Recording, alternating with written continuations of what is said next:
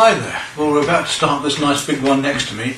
Lovely scene. One I've been looking forward to doing. Because it's nice and large, I can play around with and experiment with the paint a bit more, and the textures and the techniques.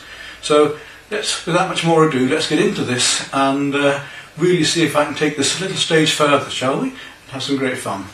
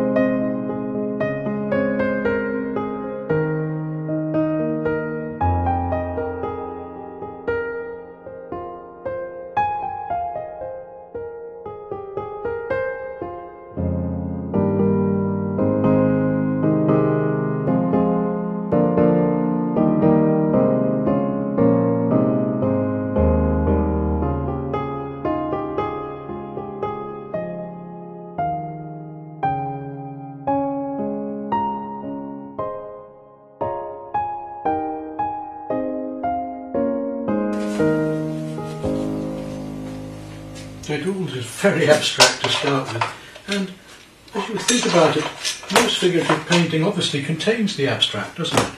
It's going to be abstract because it's got abstract shapes and qualities in it, of dimension, of form, of colour intensity and tone. All of the things that we're painting about in figurative painting has abstract qualities.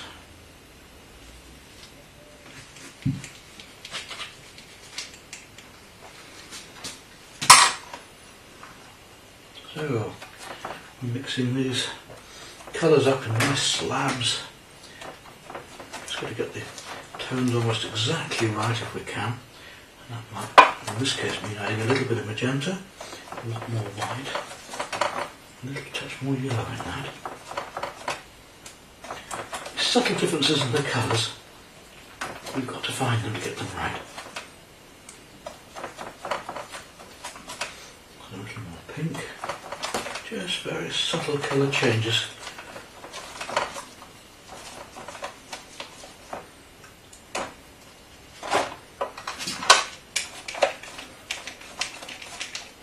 The paint out of the brush, use it all up. There we are, almost identical to the previous one. And of course you're able, with this GoPro camera, to actually get the view that I'm getting. which is rather fun to actually share the painting in, almost in reality. Reality TV, wow.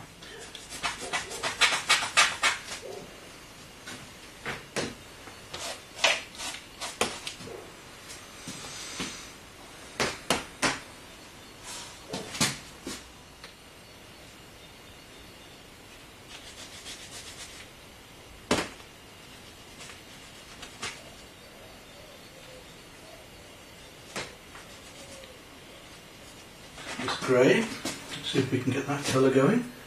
I'll put some more white out, I think. And it's a lovely sort of blue grey, so we'll take some of this colour and add some magenta to it. It's already almost there, look. See the colour there? A little bit lighter. Put more green into it. We've virtually got the colour there. Let's test it and see. Yes, I think we'll get a bit more white there. There we go. So back to making this grey again. We need a lot more of it, so some of that blue. A little bit of the magenta. Give us this blue grey. Beautiful pink blue grey. Test it again. Well, that's about right, yes.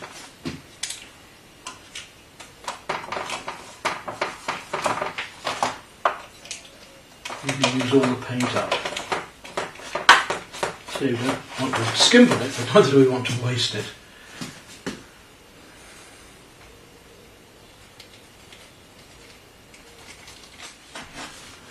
Which means we may need it coming through later.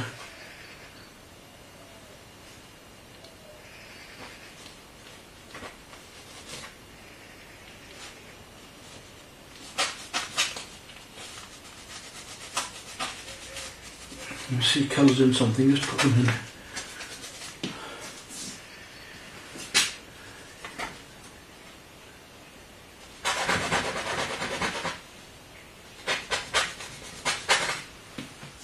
Go through all my paints to find the colours I want.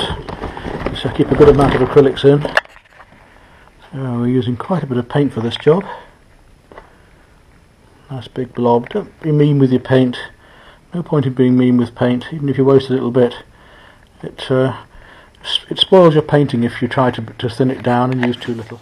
Right, carrying on with this painting, and got the greys just about in.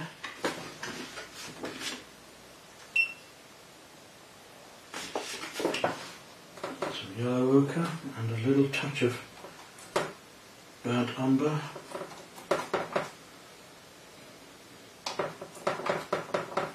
Deeper golden colour, and a wee touch of green just to bring it back a bit, because that colour look is closer to the green.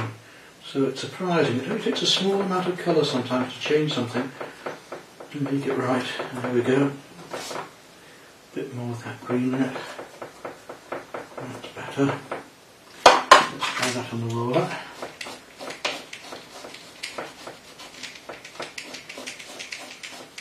Everything like the right colour now.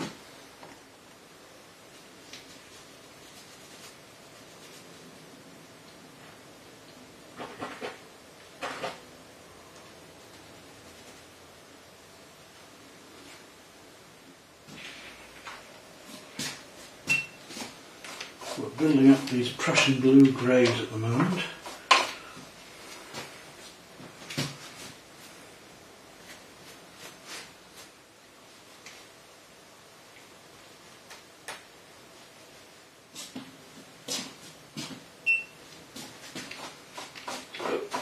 Working these darks up.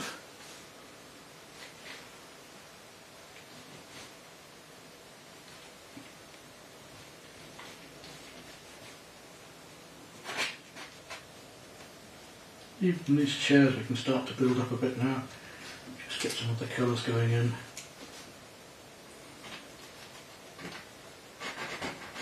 The edge of the roller.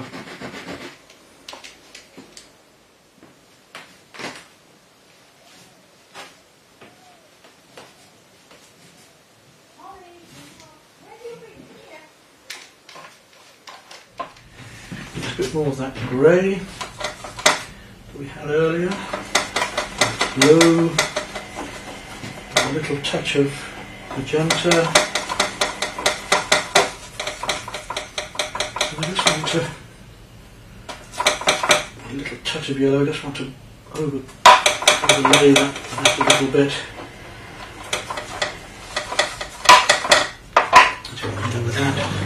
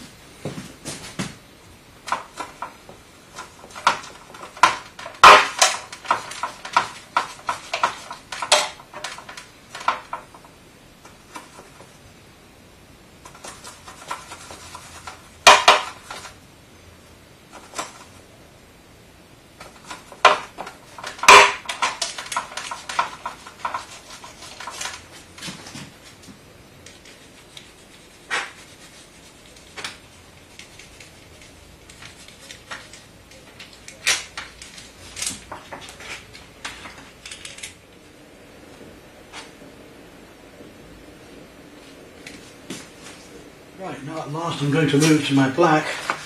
I've got other colours to work in between, but this is just to really start to pull out these shapes and give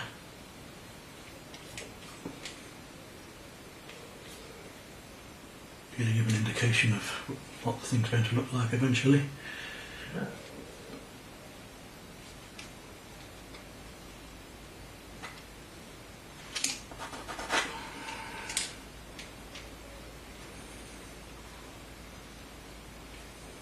And it's amazing how much we can do just with the rollers only.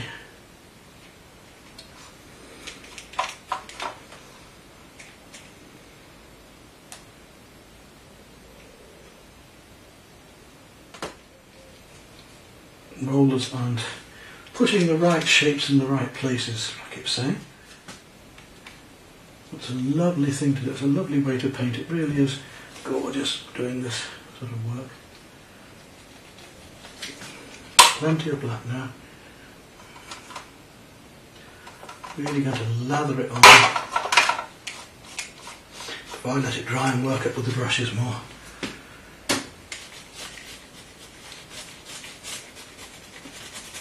So the closing stages of the underpainting to do.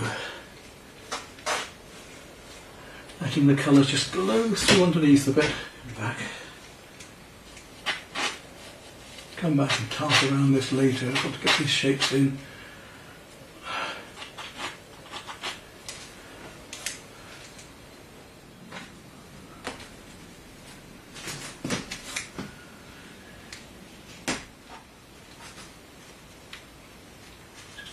These things going on in the background at the moment. We'll come back with a bit more detail later. All I want is just the major shapes at the moment.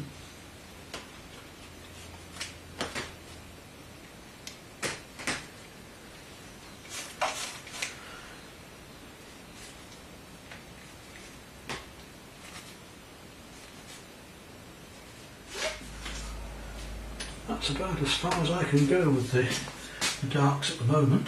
But there we go.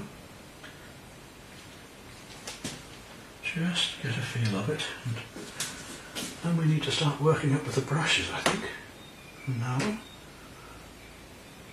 what fun, eh? So we'll leave that for a moment and come back when it's drier.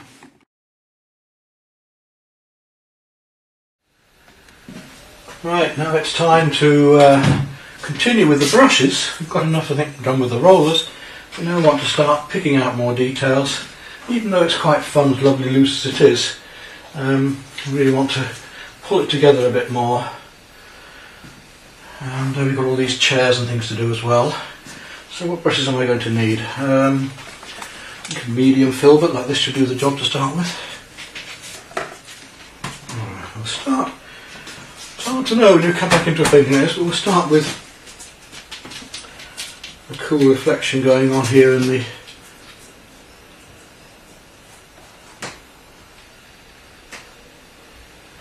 colours vary from a light blue to a light pink. So let's start with this colour here. We'll start with a smaller brush.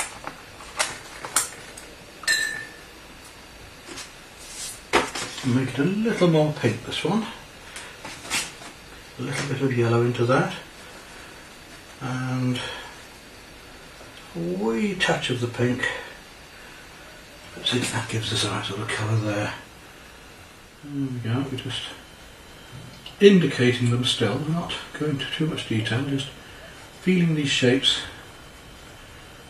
and making them a little bit stronger.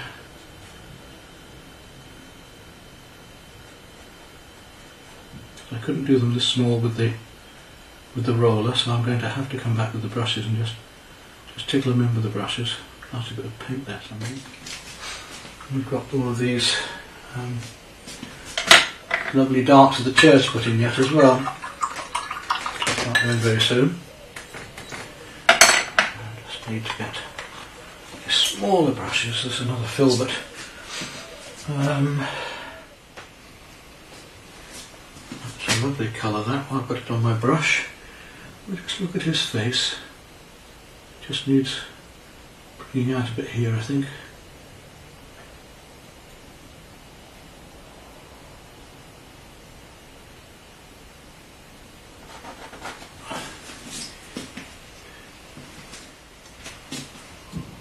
Even small bits of colour can make such a difference. These are what we have to find at the moment. These little bits of colour that just must make a difference in shape or form, light and dark.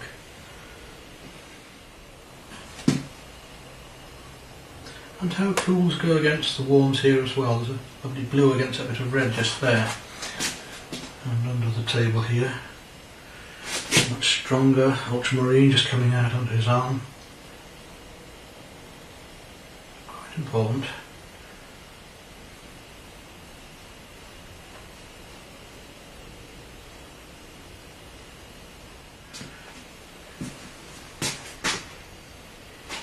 Needs to be lightened up a bit. Let's have a look at that lovely flesh colour, which will be actually more yellow ochre, a touch of white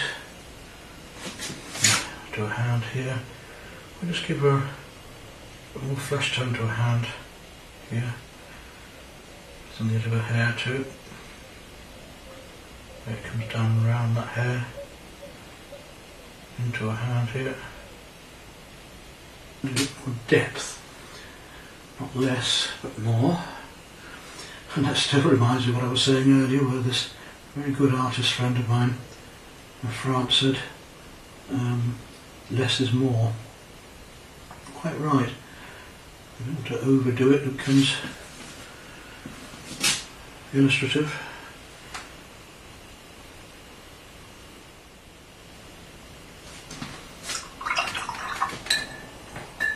Such beautiful variations of colours going on under here as well, which we've got to really look for.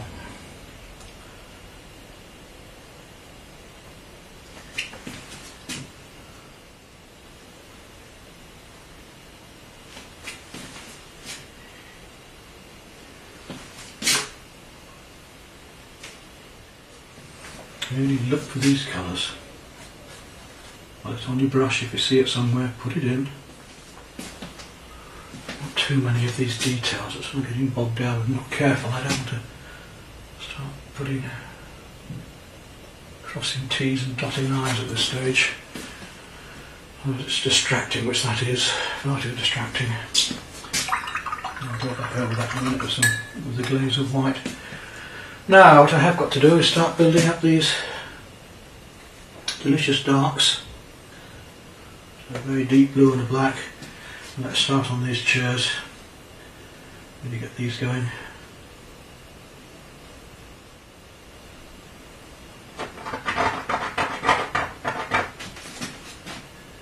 Scratch it back if I need to.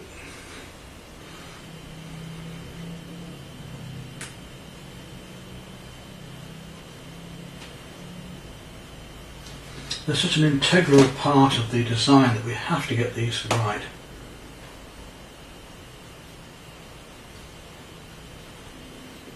I'm drawing as I go along, so I've lost the original drawing, of course, so that's not that easy. And you can see what I mean about working as loosely as this.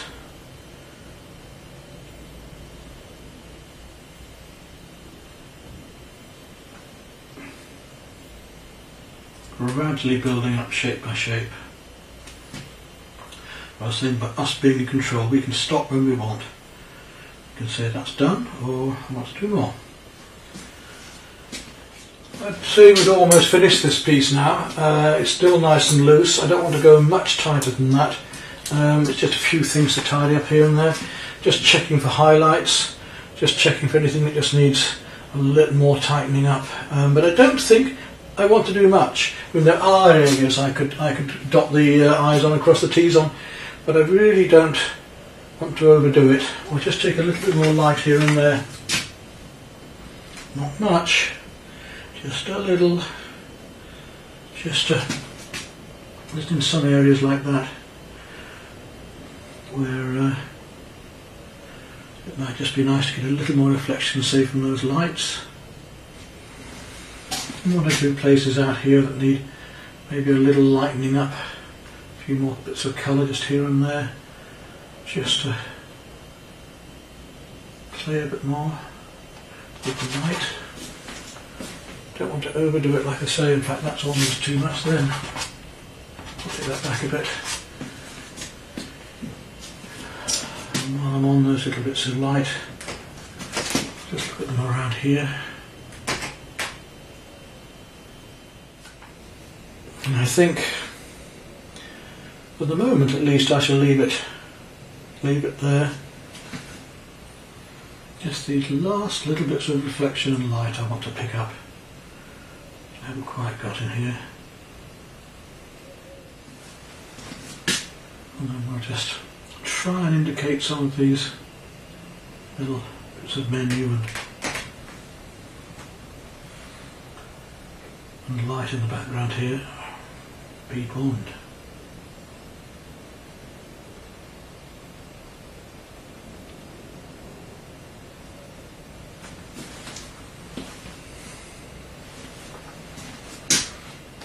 just to finish it off.